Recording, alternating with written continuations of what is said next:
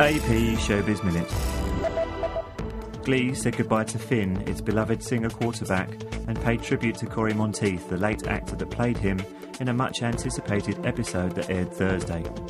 Finn's death wasn't dramatised, nor was his funeral on screen. The 31-year-old star was found dead in a Canadian hotel room after an accidental alcohol and drugs overdose. Newcomers Macklemore and Ryan Lewis are the top contenders at the 2013 American Music Awards. The rap duo is up for 6 awards, including Artist and Single of the Year for Thrift Shop.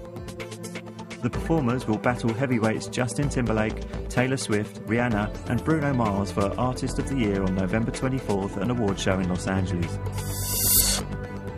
will.i.am says that underneath Britney's humble, sweet exterior, she's fierce and wants to win.